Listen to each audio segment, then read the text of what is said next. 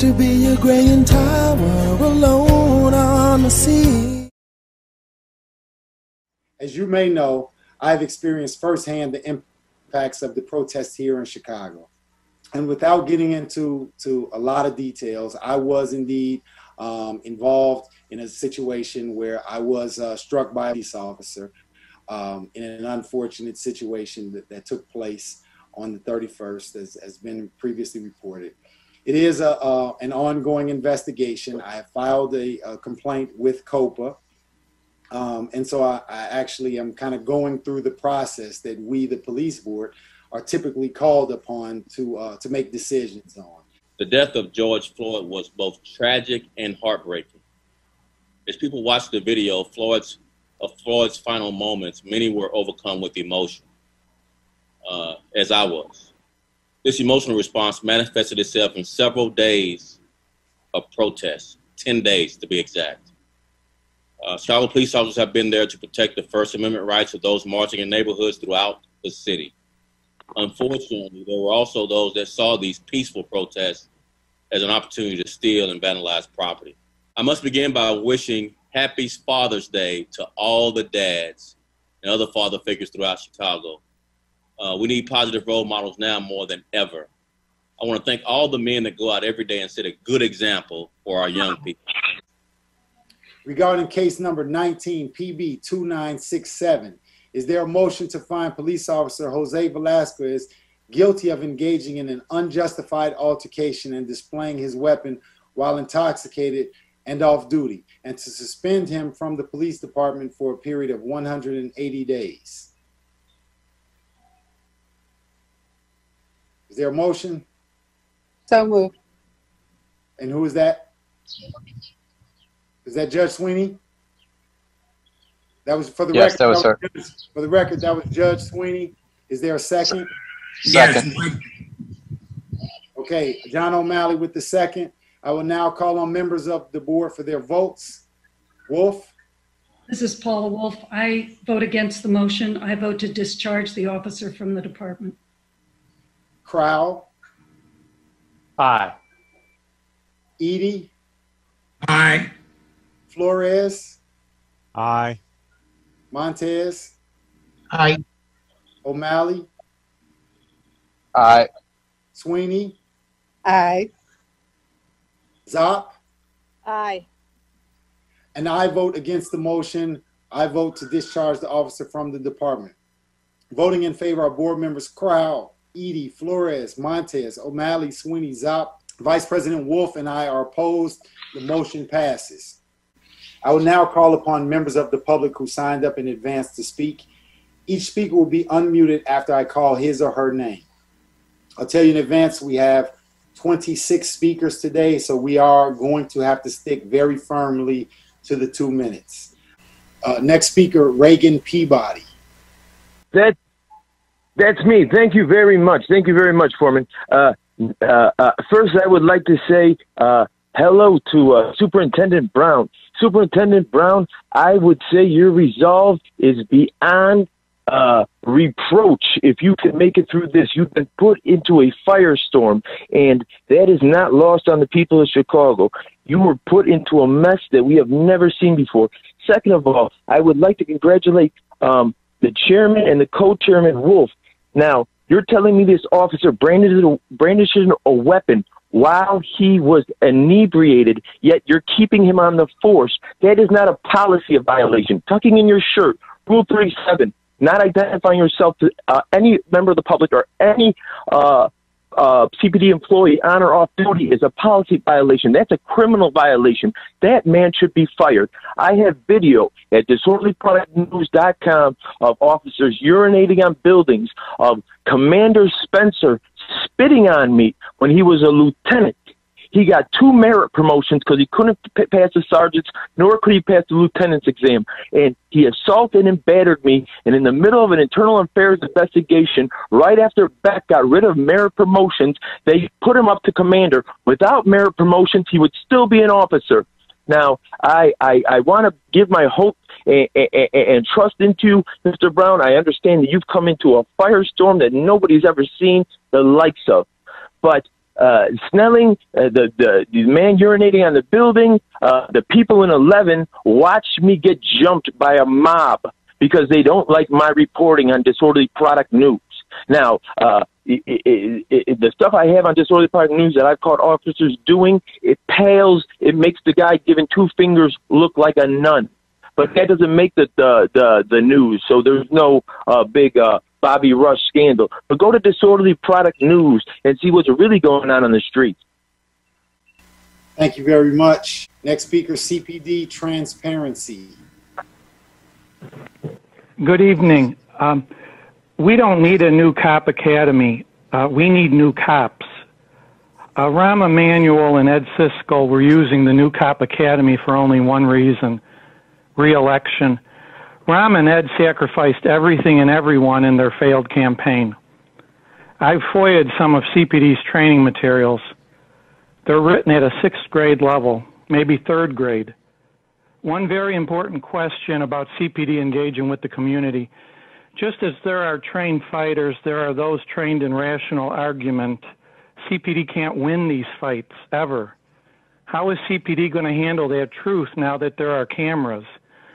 We know how CPD handled it before cameras. Why does CPD insist all internal investigations be kept hidden, dragged out for years until the public grows forgetful? The consent decree has an inherent contradiction. The consent decree makes leading by example the byword for police reform. At his retirement press conference, Eddie Johnson said now the example had been set. He meant by him. He also said he was reading the book of Job when he decided to retire. Leading by example is an ancient idea. The Greco-Roman moralists taught it, and free competition of ideas is essential. The Greeks and Romans attacked charlatans. Charlatan was their term. If leading by example is the byword, CPD needs to stop attacking cameras in the First Amendment, and CPD needs to start attacking its many charlatans. There's a no-tell motel just north of CPD headquarters. Has anyone inquired why Eddie Johnson's wife was made commander? Don't build Rahm Emanuel's new cop academy. It's a monument to himself. His new cop academy was to make voters forget what he did with Laquan McDonald. If you want to reduce police misconduct, train a camera at them. Make that new cop academy Spartan as hell.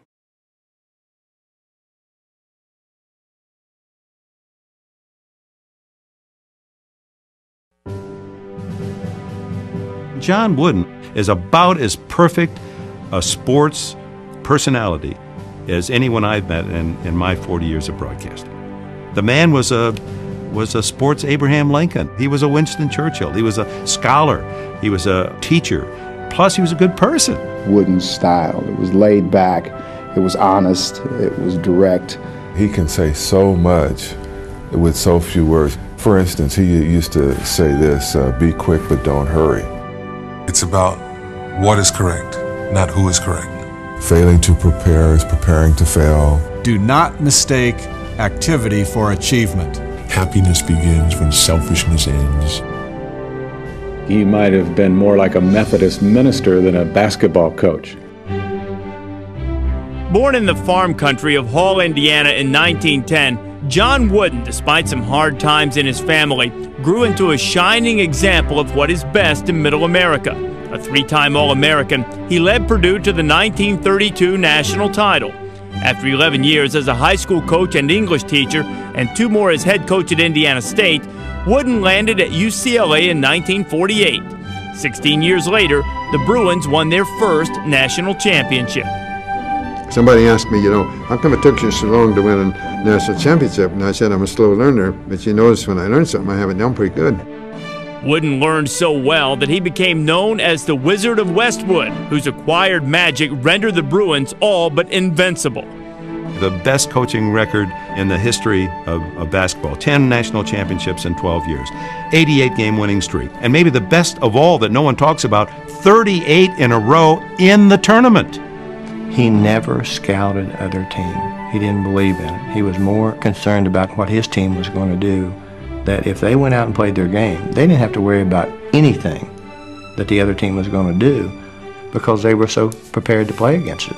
The first day of practice, he literally showed you, gentlemen, this is how we put our socks on. You know, we make sure there's no wrinkles, because if there's wrinkles, you get blisters and it affects your play. He knew to the precise second where we were supposed to be on the court and what he wanted to do instructionally. Wooden was so basic in everything he did, and you could break down film and you knew exactly what they were going to do, but you just couldn't stop him. John Wooden's on another cloud. I mean, everybody else is looking up and he's like some rain god. He's just raining down on them. But he's the best coach our country's ever produced. Having won more than 80% of his games, John Wooden stands atop the pyramid of America's best basketball coaches, not only for his victories on the hardwood, but for all the hearts and minds he won in the process. For him, it was not necessarily wins and losses, but how he affected young men's lives. Mr. Wooden had this triangle, this pyramid of all the qualities: character, fortitude, honesty, truth. And if you lived up to the pyramid, then you won games. Winning and losing was not talked about during the year. There may be a halftime speech that revolved around the vocabulary word enthusiasm or industriousness. He would attack the situation by dealing with some aspect of the pyramid of success. All the human values, all the personal characteristics that he preached to us that we would need in our life to be eventually successful. That's what the pyramid is all about. John Wooden is a very religious man, and in some ways he treated the game religiously. It wasn't just winning, that you really wanted to win the right way. And you wanted your players to look the right way, and you wanted them to behave the right way. I think he's going to be remembered as the curator of the traditional values, the man who took all those one-room schoolhouse values out of Indiana, took them to a place, UCLA, this campus that was in ferment during the 60s, and somehow not just safeguarded them through that time, but was able to win championships. A careful man I must always be, a little fellow follows me. I know I dare not go astray, for fear he'll go the self-same way. I cannot once escape his eyes. Whate'er he sees me do, he tries. Like me, he says he's going to be, this little chap who follows me. He thinks that I am good and fine, believes in every word of mine. The bass in me he must not see, this little chap who follows me. I must be careful as I go through summer's sun and winter's snow, because I am building for the years to be this little chap who follows me.